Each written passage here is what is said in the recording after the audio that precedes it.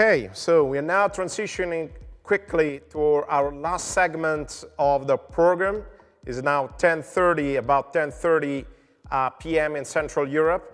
It's a much more convenient time in San Francisco, from where our next segment host will be connected. And his event, I'm talking about Unity Stokes, co-founder of Startup Health, was held in the context of the JP Morgan, as every year, the Startup Health Festival. And as every year, I enjoyed joining, and Unity brought me on camera in this studio concept, and we went on recording a very nice chat to wrap up the entire event. So I really was looking forward to the opportunity to reciprocate this. And so I'm very happy to welcome my friend Unity to the virtual stage of Frontiers Health. Unity. Roberto, how are you? It's great to be here in the home stretch. What an amazing, extraordinary day you guys have put on, sharing wisdom with the world. So thank you very much for having me and for putting this great event on for the world. Unity, thank you so much for joining. We finally managed to get Steve at Frontiers from the comfort of his own home or office. So that we had to bring Frontiers to him to get him on the stage. So it's great to have you, and I'll let you steer the wheel through the last segment of the program. You have some amazing speakers, and I'll be back for a closing and an arrivederci together at the end. So stage is yours. Take it from here. Thank you so much. Wonderful. Thank you, Roberto. What an extraordinary time. This session is really titled Tele Everything. And I think even just given the discussion we're having now and how we're conducting it, it's quite clear the relevancy now of virtual care, of telehealth, of telemedicine. And it really is an extraordinary moment where we've leapt forward. As my business partner, Steve Krein, said, decades have happened in weeks. So today, I'm really excited. We're going to spend about the next 40 minutes or so with three extraordinary people, two great startup health companies to start, and then end with a talk with Dr. Raphael Grossman, a surgeon and faculty member at Singularity University and Exponential Medicine. But to kick things off, we're going to have two sessions with great entrepreneurs, both health transformers in startup health and the startup health portfolio. And we're going to start with Marina Borakovic, who is the CEO and founder of a company called Your Coach Health. And as you'll learn, Marina, your mission is quite extraordinary, and I think more relevant than ever today. So we look forward to hearing about that. But let's turn the floor over to you, and so we can learn about how health coaches are going to help the world become happier and healthier over the coming years. Marina, welcome. I love that. Thank you, Unity. Thank you for the introduction, and it's so great to be here. Let me just start sharing my screen. Unlike my husband, Eugene, who a lot of you know, I'm very much an introvert. So I don't normally need hugs or human contact all that much, but even now could use some hugs. It's been a long few months. So it's really great to connect with everybody, even in this virtual environment. Before I guess we go into what Your Coach does, I kind of wanted to talk a little bit about how we got here. So about a little over 5 years ago, I was a patient. I was a cancer patient. And in my diagnosis, I was very lucky that I was treated by really some amazing doctors and surgeons, and they got me back to health. But even after I was supposed to be at my whole, I realized that a lot of things were missing, and that was the emotional well-being and the mental well-being. And in order to heal myself holistically, I went on to become a health coach. And in doing so, I realized what it is that I needed, and I wanted to bring it to more people and to be able to help more people. And I reached out to my co-founder and business partner, and I asked them, I'm like, let's build something. Let's build this great thing. And that's how Your Coach started. So this is what it is. It's 1 second.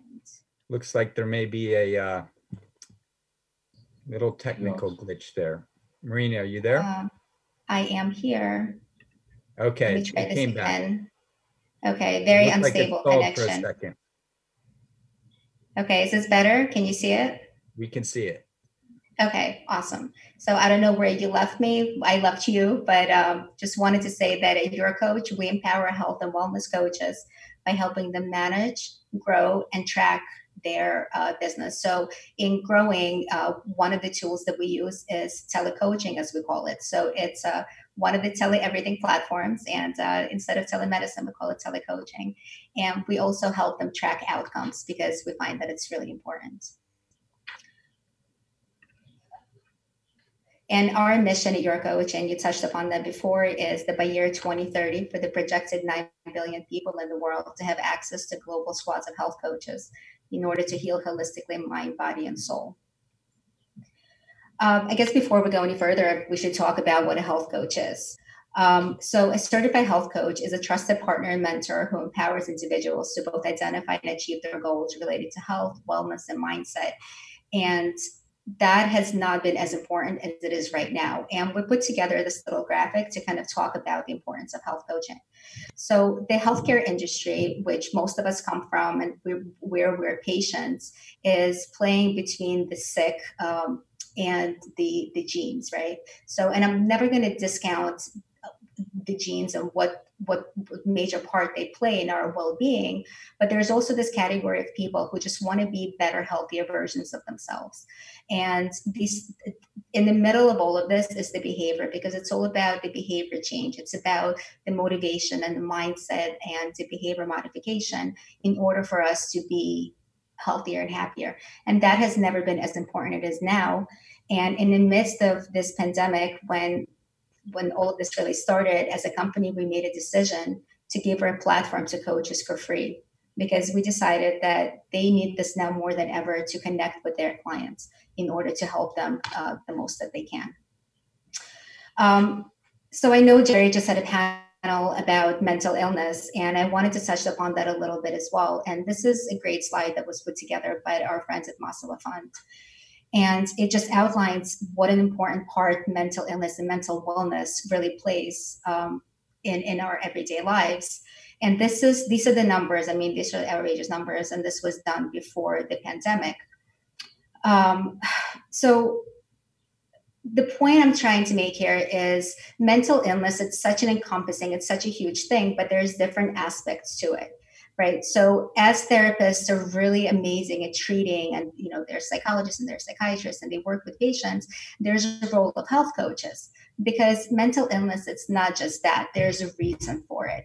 And when this pandemic happened, and some of us have been locked up for 3 months, some of us have been locked up for 2 months, we really thought that this is going to be a really temporary thing. And some people decided they're going to work on themselves. Some people decided they're going to relax. Some people were just waiting it out, spending time with families. And now that we're realizing that there's really no end in sight, and I know people are talking about it as the new normal, but I'm going to venture to say it's just the normal. This is just the way things are going to be from now on. A lot more mental issues are coming into play here, and people are getting depressed. They're getting upset. They don't really know what to do. And that's where health coaches come in as well. They play such an important role, because underneath this, it's sleep and it's nutrition and it's exercise. It's a lot of these factors that play into this.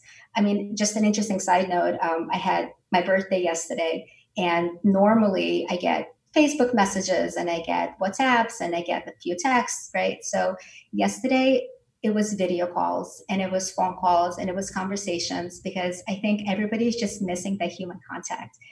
We all want to talk and we all want to support and we just all want to be there for each other. And I just thought that was such an incredible connection. So when all of this happened, and we have always been a telecoaching platform. So for our business, nothing has really changed.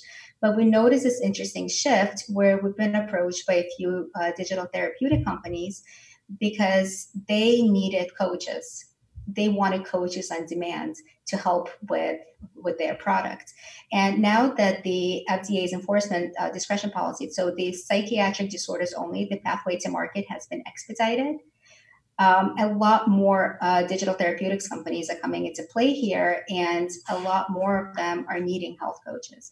And this is where we're working together with digital therapeutics in order to just give them this workforce, right? To help them to help them better their models, to give that human connection. Because the technology is amazing, and these technologies have been in patients' hands digitally for a very long time, but now we can enhance it with the human touch and the human connection, and now we can help even more people.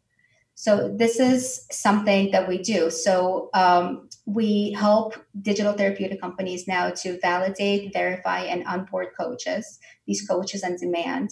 And these coaches are establishing new behaviors using the digital therapeutic with their clients. And this is done through behavior modifications, through motivation, through mindset, and basically motivational techniques. And then there's follow through, and then we're tracking outcomes. We're making sure that these coaches that we provide, that we help them find and we help them on board. And these therapies, that they're really they're helping people be better, healthier, happier, especially at a time like this. So this is a really fun little graphic we put together, because I think at the center of it all, at the heart of it all, we really just want to be happy humans. We just really want to be happy. And I think it kind of divides into two camps. So there's those that want to be better, and there are those that want to feel better. So the people that want to be better are the quote unquote healthy people, where they just want to maybe look a little better. They want to better their nutrition. They want to manage their stress. They want to maybe get a little bit more sleep. And then there are those that want to feel better. And these are people that are battling chronic conditions. It's the hypertension, it's the thyroid disorders, it's oncological issues. I mean, it's a whole array of things. And people just want to be better. So what we're trying to do, what we're doing is with our Your Coach Power, which is the algorithms that we're working on to make sure that the right people, the right clients, the right happy humans are matched with the right coaches, with the health coaches that we have at our disposal, these amazing humans that are so good at what they do. And in these squads where they come together based on different specialties, but in mind of what the client needs at the center of it all. And with these digital therapies, this is how we're helping shape these happy humans. This is how we're hoping to make this normal, this new normal, this regular normal. This is how we're hoping to make it just a little bit better. So as always, I'm going to ask you to join us on a health coaching revolution. So if you're a therapeutic company, if you want to work together, if you want to see how we can make this better, talk to us, because this is what we want to do. This is our mission. And I'm also really happy to announce that in September, we're going to be having our first global health and well-being coaching symposium. And it's helping shape healthy, happy humans. So it's an international event. We're bringing coaches together from all over the world, and we're going to be talking about reimbursements, and we're going to be talking about new trends. And if you know me, there's going to be a few little taboo topics thrown in there as well, just to make it a little interesting. So this is what we're doing, and please join us. Thank you for having me. Stay happy, stay safe, stay healthy, and hopefully to see everyone soon. Marina, first of all, happy birthday to you. Thank you. I love just the heart and soul of what you're saying. This is really about life, liberty, and the pursuit of happiness, happy humans. And what I find striking about your innovation here is, while the backbone is technology, and while we're in this construct of a telehealth discussion, really what you're talking about is human connection and the human aspect of it. So it's really quite extraordinary. Thank you so much. And I look forward to seeing you. Thank you. And Eugene very, very soon. Thank you.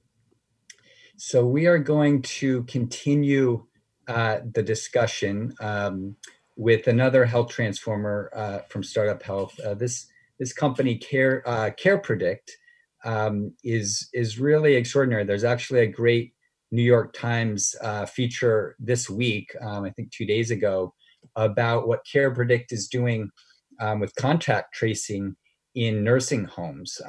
So hope everyone checks that out. Welcome, Jerry Wilnick, who's the Chief Business Officer of Care Predict, a completely interesting innovation that's been around for a few years, but is more relevant than ever. Like so many of the solutions we've been talking about over the course of the day. Jerry, over to you to share what you are doing at Care Predict. Unity, thank you so much. Can you hear me okay? Yes. Excellent. Well, thank you everyone for attending. My name is Jerry Wilmick. I'm the Chief Business Officer and of Care Predict. And I really broke this presentation into kind of two discrete parts. One, as Stephen Crane had discussed, BC. So before COVID-19 and after COVID-19, and how at Care Predict we went through a 2 or 3 week sprint to leverage the technology we had in place for our customers to provide them an instantaneous contact tracing solution for senior residents who are the most vulnerable during this period. Can you see my screen clearly as well, Unity? Yes. Okay, just making sure.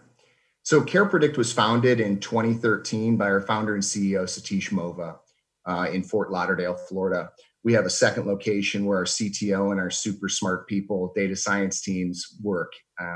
We are in our Series B round now and have been scaling quite quickly.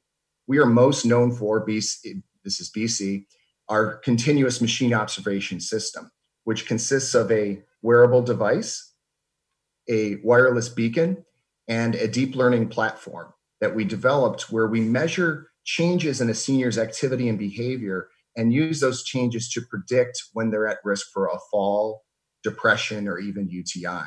And I'll go into more detail on in the next few slides. I am really humbled to be on this Care Predict executive team.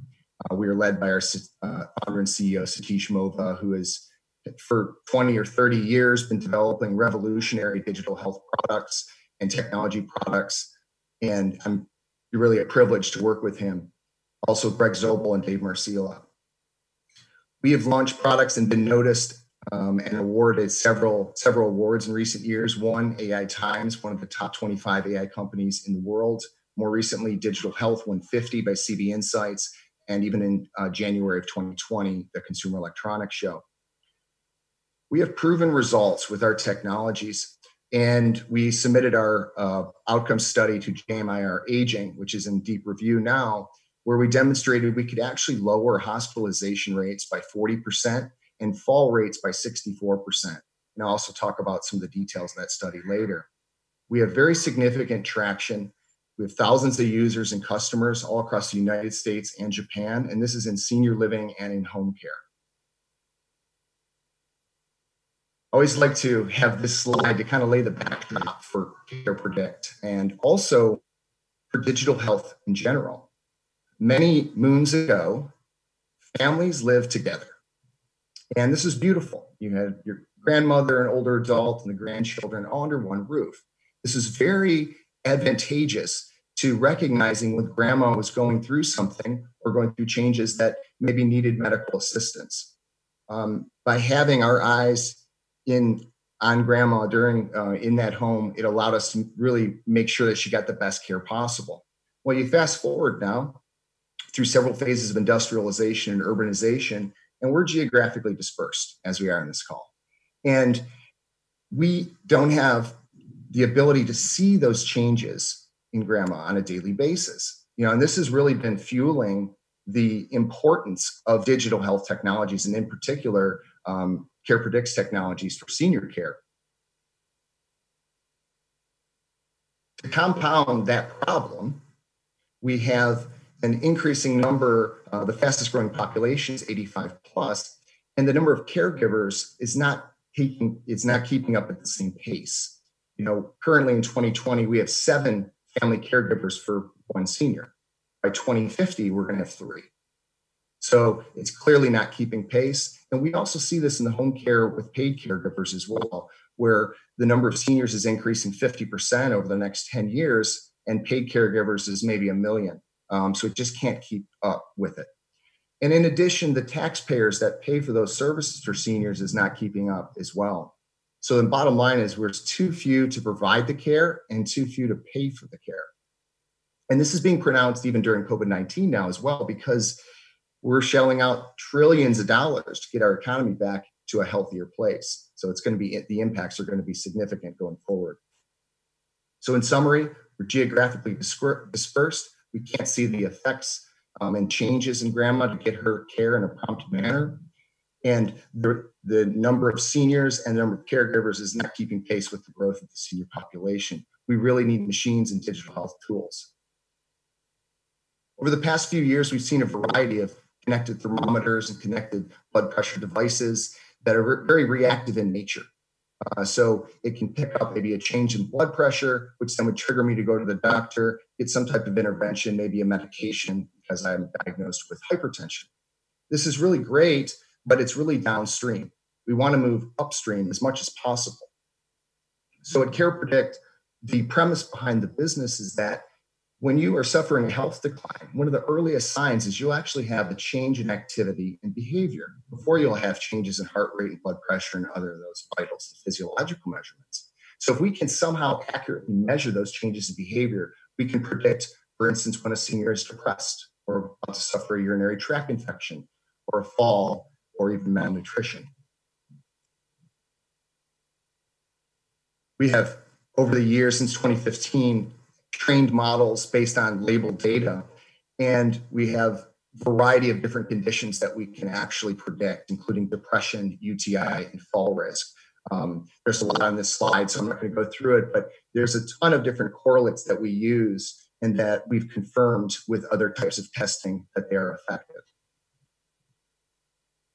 So you're probably wondering, how does this magic work? And the system is very, very simple. We've designed a wearable device specifically for seniors that's worn on their dominant arm.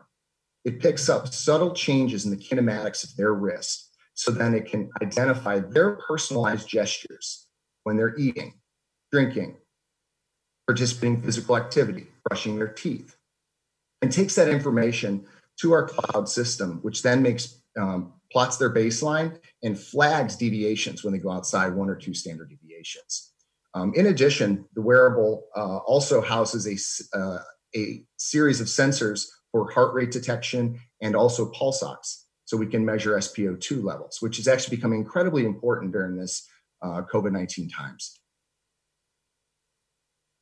Here's a snapshot kind of showing what our really smart people do with the data and how we host this in an AWS cloud and then send that to our machine learning models. It's a very extensive system that we've built both on the hardware side. Here's a snapshot of our outcome study in group living. And what we found this is roughly about 500 senior residents in 6 different communities. After a 24-month evaluation period, we actually saw a 40% reduction in hospitalization rate and a 64% reduction in falls. We improved our staff response by 37% and increased the length of stay by 67%. Now AC. So the pandemic hit, our customers, our senior living customers, assisted living facilities, independent living communities, we recognized quite early on that SARS-CoV-2 was going to impact the senior population. And we've seen it with the data. 80% of all deaths are adults 70 plus. And the reason for why it's so significant and why nursing homes and assisted living are so high risk is that you have residents that are living closely together. You have staff that are visiting each resident and going from room to room.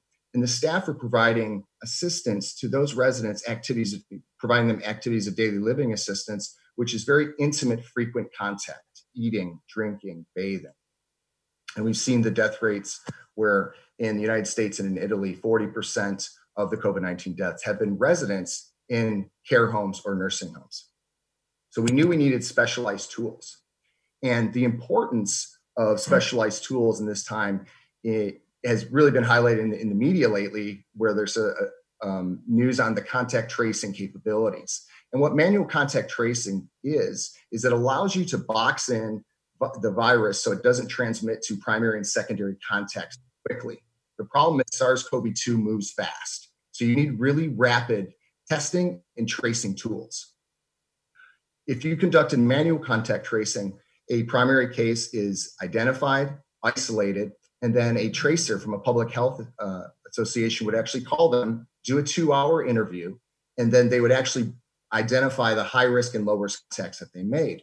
The limitation of this is, one, the time it takes to conduct these interviews, and two, the individual may miss a lot of the contacts. They just may forget contacts that they made. And so now these are carriers that can transmit it through a community, which is what we've seen in nursing homes.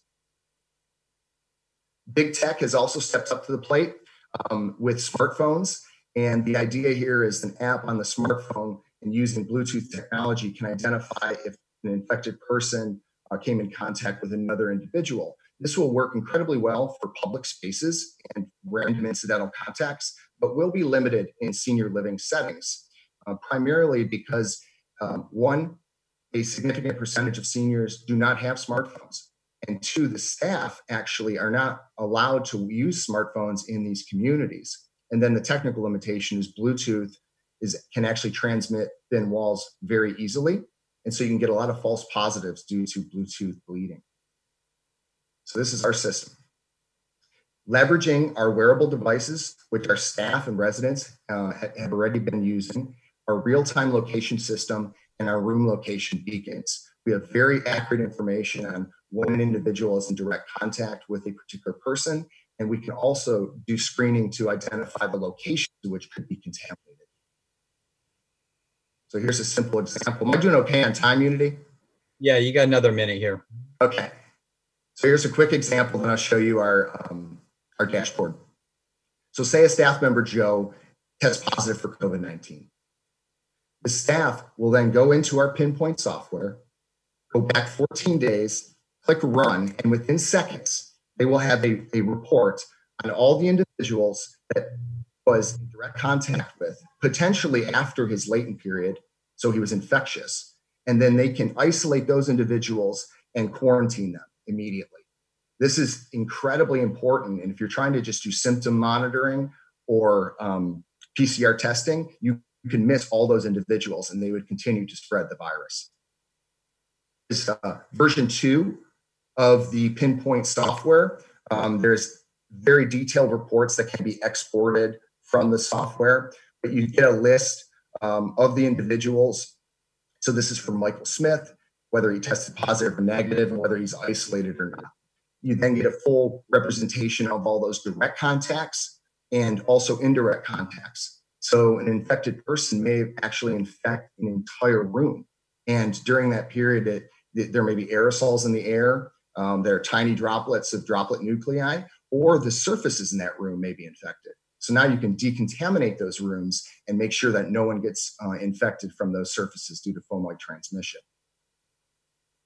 I have really enjoyed being on this call tonight, and thank you for the opportunity.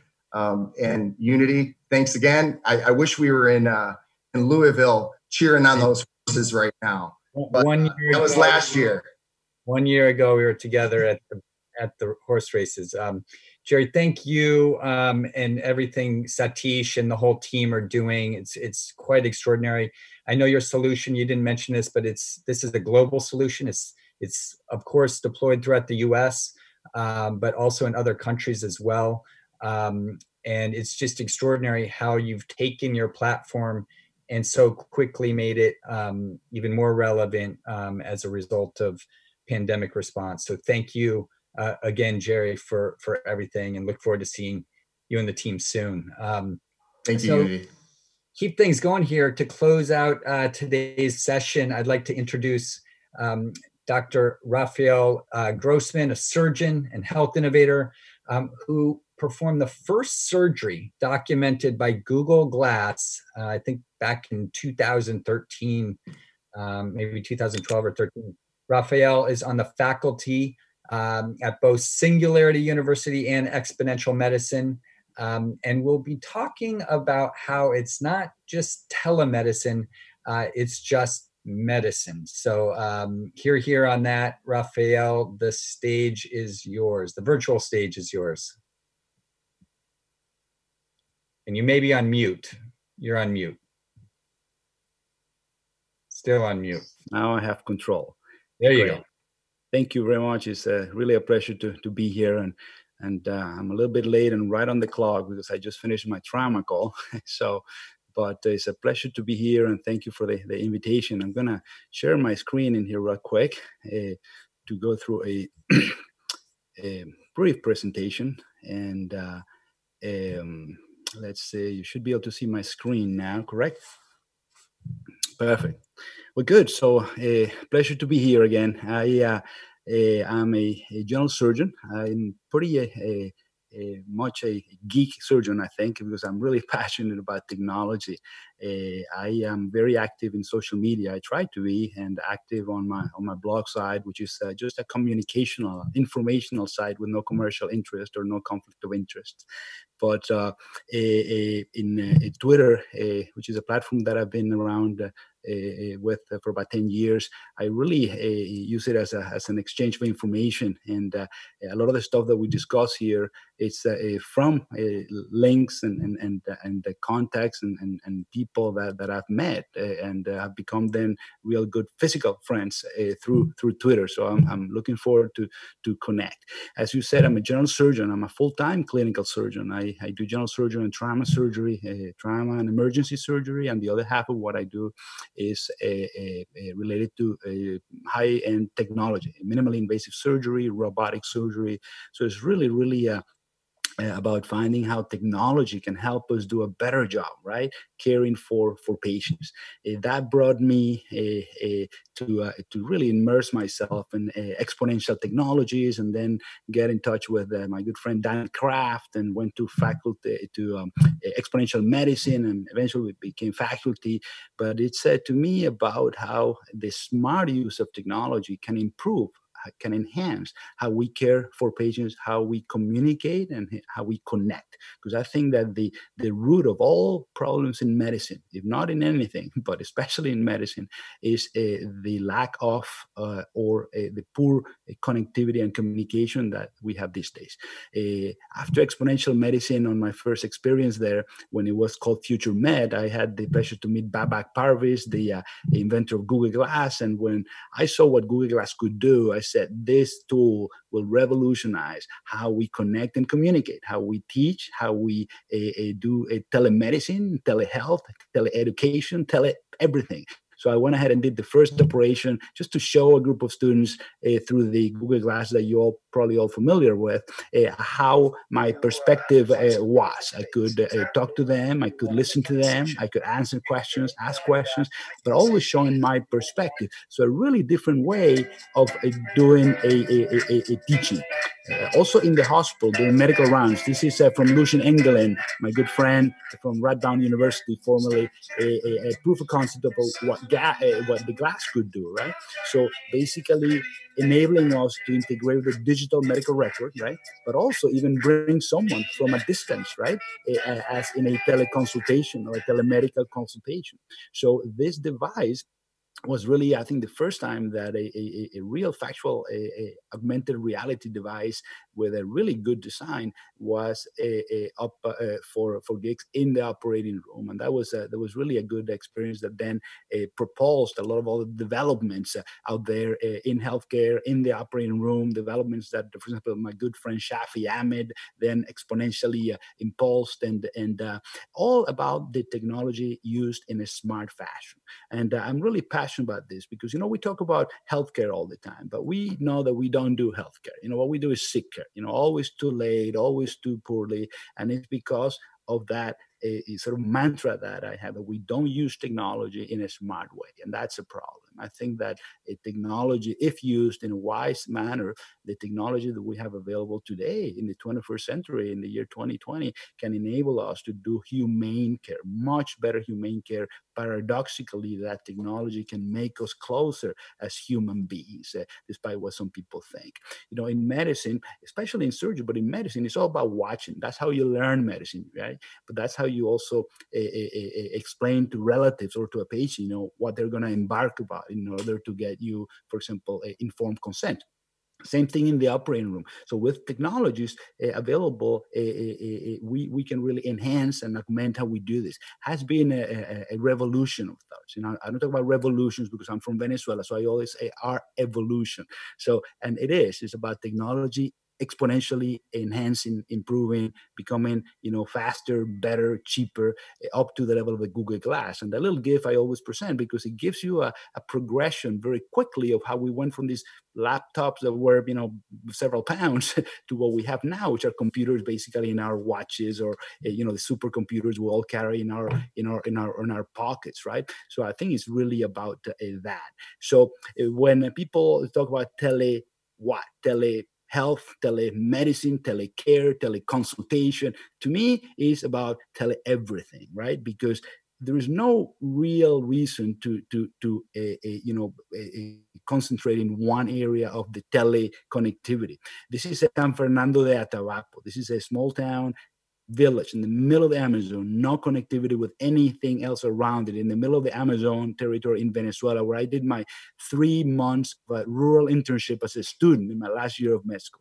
And imagine this is in the 90s. Imagine the connectivity that we had there. It was zero. We didn't even have landlines. So the concept of communicating and connecting was really important. The closer that I could connect, it was run to the mission, you know, to ask the nuns for a microscope so I can diagnose malaria, for example. There was no way to communicate otherwise. And that got my passion for telemedicine.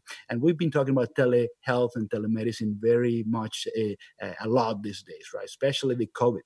After years and years and years of trying to push telemedicine and telehealth, going through a lot of barriers and obstacles and barely moving forward, in about a week or so, COVID-19 came and boom, everyone is doing telemedicine. I talk about, you know, we all heard about a necessity being the mother of invention, right? I think that in this case, desperation is the mother of invention. You know, there was no other way of seeing patients, right? So if you want to see a doctor, you had to basically go to the ED and get exposed and be at risk, or just connect to one of the screens. So the regulators, the administrators, the providers, the patients, the relatives, any and everyone basically embrace the technology in order to communicate in a better way. And we've been doing it for years in Maine, where I work, you know, hundreds of miles difference between patients and us, right? And we created all these systems with the big screens in there, and we could bring the patients in and we could connect to the providers that referred the patients to us and do telemedicine. And that was somewhat successful. We put screens and computers to do telemedicine in every room in the hospital and whatnot. And then this happened, right? 2011, you know, the iPhone 4 with a FaceTime, and boom, right? What happened? The first FaceTime call, right? Live in there.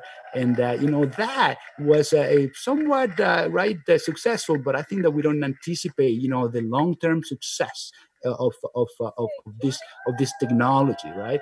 We don't, because nowadays it's so easy to communicate that we forget about it.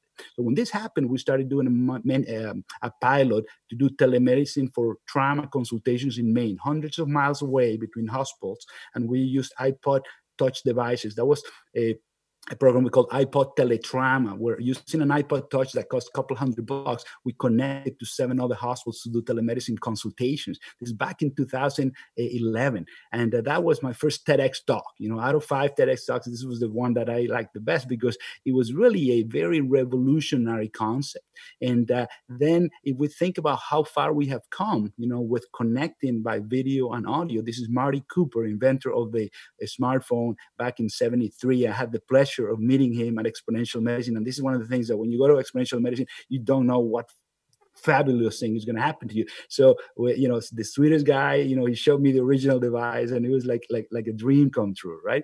And now, again, we have these devices that have all sorts of capabilities. And then WhatsApp came up, 2 billion people use WhatsApp in the world, and in Latin America, for example, telemedicine is done by WhatsApp, by text, by voice, or by video in an encrypted fashion, completely free. So the potential of that, right, to communicate and connect better, and then Zoom, which kind of took a little bit of an impulse up right before the COVID hit, and then COVID hit, and boom, they exponentially raised their popularity, and everyone is doing everything in life via Zoom. And because I don't have that much time, I'm just going to jump a little bit. But you see, we have chatbots, right? We have chatbots that really supplement. Mr. Wilkins was talking about the supply demand imbalance that we have. Well, we don't have enough humans with healthcare sort of knowledge in a way to guide the basic steps in the first interaction in healthcare. So we could use chatbots, and we can use chatbots that have avatars, and avatars like the ones for UniQ, right? That are avatars that are smart in a way, and they look human. The avatars that look human, and they did a sort of a great project for the COVID pandemic where we had this beautiful selfie with human, expressions, basically AI, artificial intelligent algorithms answering, listening, understanding, and answering, certain questions in healthcare related to COVID. And then you have what the human-centered AI for a Magic Leap has done with Micah, right? With Micah, it looks like a human. You see that video, and it looks like the video of you, Unity, and I. And she smiles and she sweats, and it's just amazing. Powered with human-centered AI. So those algorithms are really going to be revolutionary. And this is a little video I wanted to show, and I'm going to try to shut up for a second and let you guys watch, because this is incredible. Station, this is Uniform Services University of the Health Sciences. How do you hear me? Uniform Services University of the Health Sciences, I have you loud and clear. Welcome aboard the International Space Station. Mm-hmm.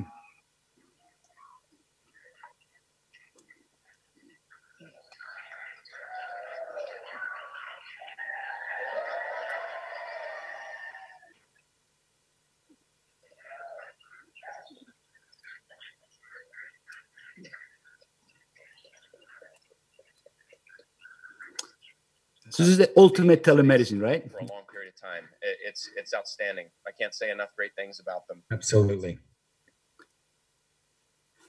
Good afternoon, Colonel Morgan. Second Lieutenant David. This is one of my colleagues and one of my partners. My question is, if someone had a medical emergency on the space station, how would it be handled? And if necessary, how long would it take to transport them back to Earth?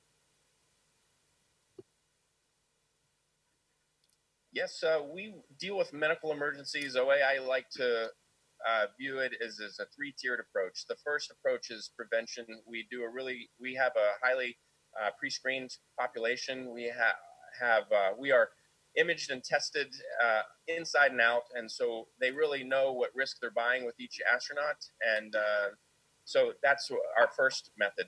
Secondly, as I mentioned, I'm in regular contact with my flight surgeon, Dr. Schering, on the ground.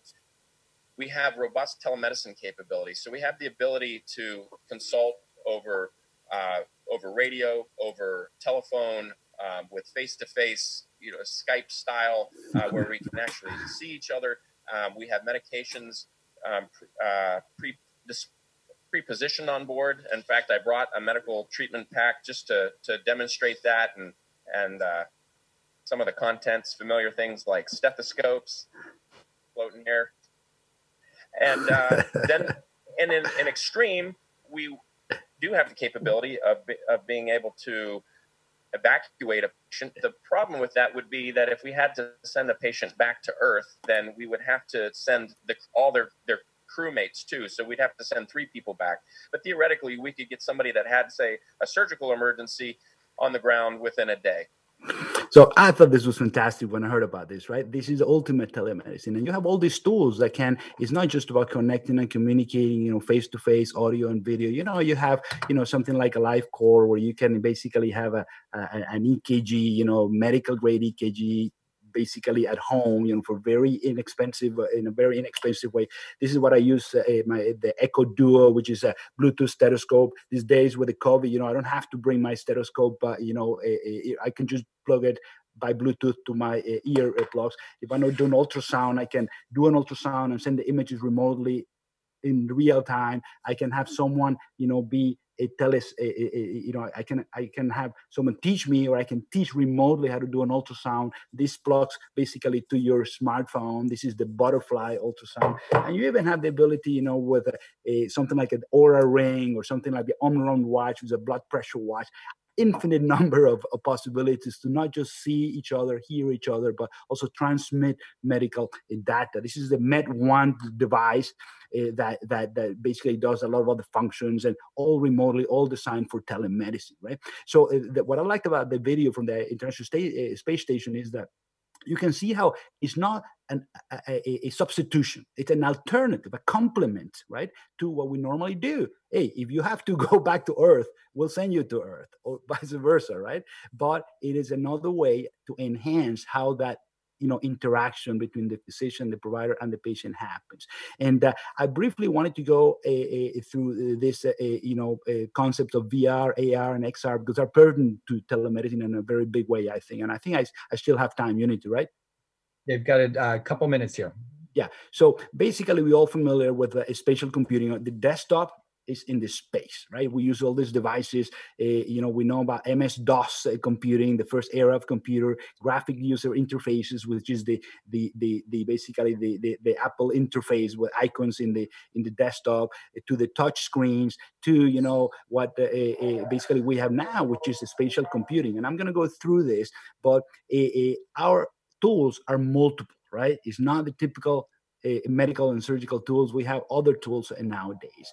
This is a brain lab and Magic Leap, where you can really use the space to in 3D, in a holographic sort of way. You can see images, and anything you can do on a desktop, but better you can do in this space. The potential for tele-education, for tele-teaching, for tele-consulting, for explaining to someone how to basically do better surgery, or explaining to a patient how the surgery is going to happen, so they can give you really informed consent, or explain to a relative, how things are going to happen. I think that this is very important, right? And the ultimate, you have the HoloLens. This is the HoloLens 2. I don't know how many of you have seen the HoloLens. This is a marvelous computer. So from Google Glass, right, to something like this, just very few years later, to HoloLens 2 or something like Magic Leap, I think that the progress has been astronomical. And certain factors, like, for example, COVID-19, can accelerate, right, that progress. And not the progress itself, but the embracing of that progress by society or specific activity group. All to something like, for example, a soft hydrogel, a contact lens with circuitry, like in with Corp. And this is sort of the ultimate device that will go in your eye and will be a wearable, right, where you're going to have spatial computing. Imagine the potential to be able to show someone what you're seeing and remotely share that image. So it's about, the supply demand. 5 billion people on Earth do not have access to safe surgery or to affordable surgery. But that applies to healthcare in general. It's not just surgery. This is how surgery happens in the real world, right? This is pictures from Venezuela, pictures where, war zones, do not even get close to that, right? So this is how healthcare happens. And I was going to go through this video, but really not. It's about the same concept, that healthcare is in a chaotic situation. And we really need to be able to remember that healthcare is a basic human right, and we have all the tools if we use technology in a smart way. It is not telehealth. It is not telemedicine. I think it is just health, just medicine. So I leave it here, and I'm looking forward to connect with all of you. And again, thank you very much for the honor and the possibility, the opportunity to participate. Thank you very much.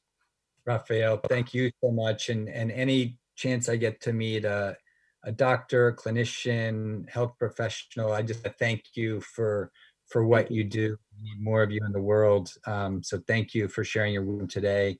And we are just on time, Roberto, keeping it on pace. So back to you, my friend. Guys, please stay here with me for a few seconds. And I'm super happy to wrap up today's event with both of you. Unity has been Great to have you on the program for this edition of Frontiers Health, the first live, and I'm also super happy to finally manage to have Rafael with us. We have been trying to do this for a few years. Finally, we made it. It seems yesterday, but it was a few years ago that we were speaking one after the other in Helsinki. So finally, we got you to Frontiers. It's amazing to me that it's like the conference has to come to you guys to bring you on. But I think one way or the other, we made it. So that's probably a good side effect of this situation we are all in together. So I really want to thank you, both of you. It has been great to have this as a wrap for this live edition. I'm bombarded by emails about questions, how we take this next, when the next live will be. So we'll certainly be back, and we will keep doing this all together as a global united ecosystem. So thank you, Unity. Thank you, Rafael. Thank you so much. And stay tuned for the final closing. Thank you so much. Thank you. Thank you.